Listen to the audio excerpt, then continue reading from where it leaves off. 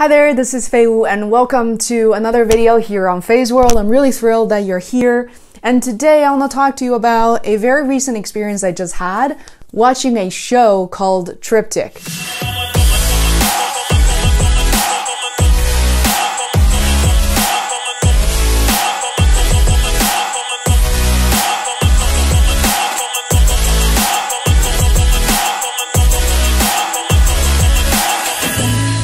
Before watching the show as part of ArtsEmerson here in Boston, and by the way, it was at the Emerson Cutler Majestic Theater. Again, it's just a really gorgeous space, and I think it's just the perfect space for it. I had no idea what Triptych was. I didn't know who Robert Mapplethorpe was, and this was kind of intentional because typically what I do before I go to the show is I try to check out some YouTube videos, try to read some of the interviews on New Yorker or wherever you have it, and I thought that was important. But today I decided that I'm just going to go in and be fully immersed and see how I interpret the show without outside influence.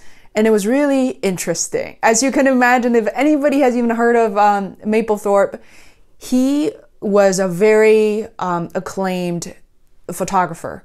Also a lot of legal battles because so much of his work was considered provocative, and people were saying, hey, is it nude or is it pornography?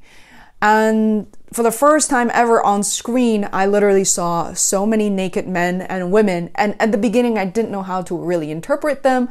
And there was an older woman next to me who apparently belongs to some sort of a book club and really into this line of work.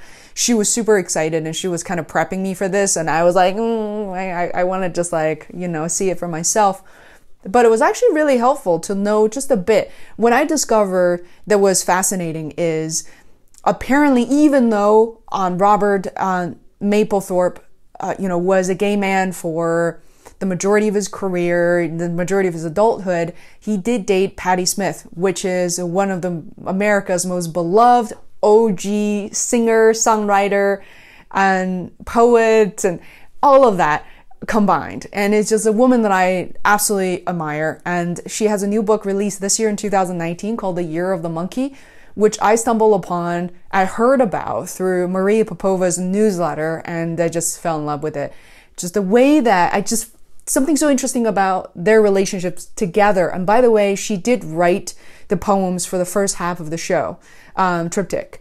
And the way that she writes just coincides with the way that Mapplethorpe shoots and thinks. The two are super raw, super authentic.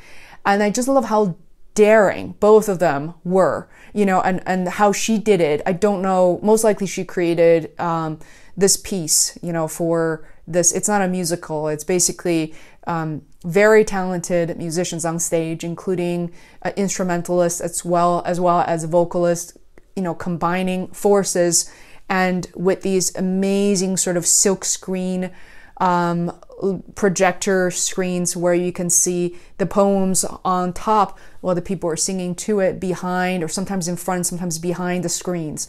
Super artistic.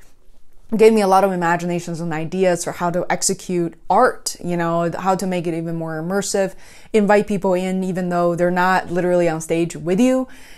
So it's very fascinating, and I want to say that, the work is very powerful. Did I get it right away? No. I felt like it was really over my head, especially not knowing the sort of historical context of what, who he was and what his work represented, and how he was true to his delivery, and how people misinterpreted and misunderstood what he was trying to put out to the world, and hence the legal battles and kind of a lot of debate about who he was as an artist. And nevertheless, people remembered him and realized how important his work was. But also sort of the historical context really mattered. He was born in 1946. And I think about it, my dad was born in 1947. Therefore, they are, from the same generation.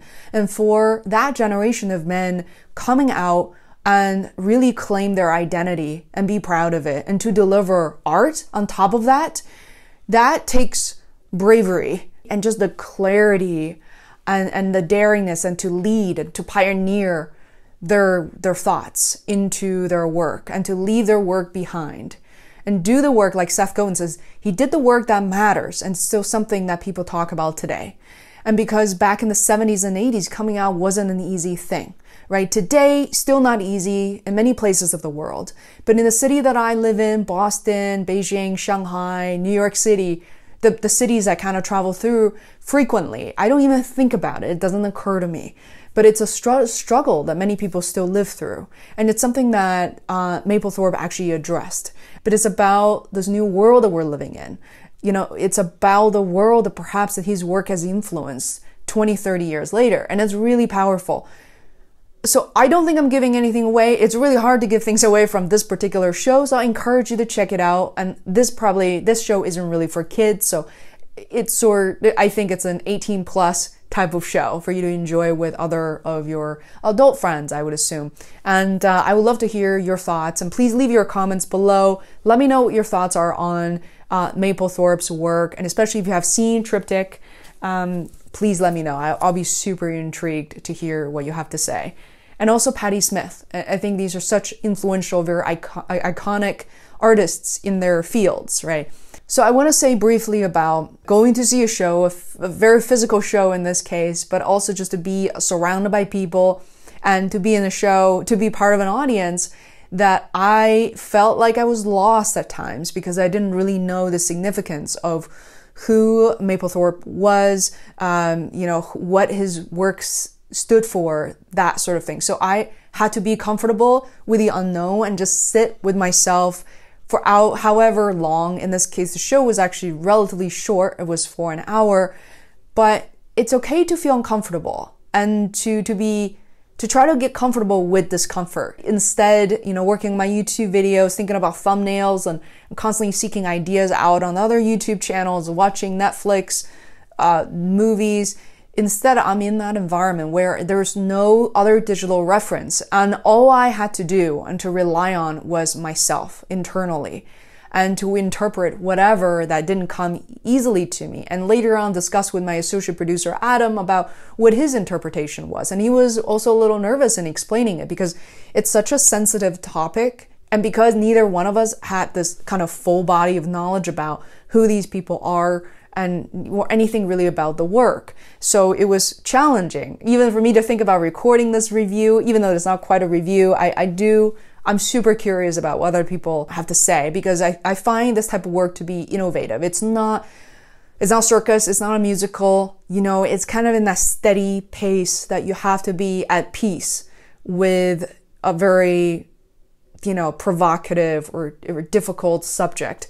Anyway, enjoy the show, and I hope you find time to see a show, to really enjoy that moment for yourself, especially if you're a content creator. I feel the pain. You want to be constantly learning and creating, but sometimes it's okay to slow down and see what you can get out of that. Let me know. Thank you so much for watching and for visiting our channel. If you haven't subscribed, please consider subscribing. Hit the bell button because I want to see you again.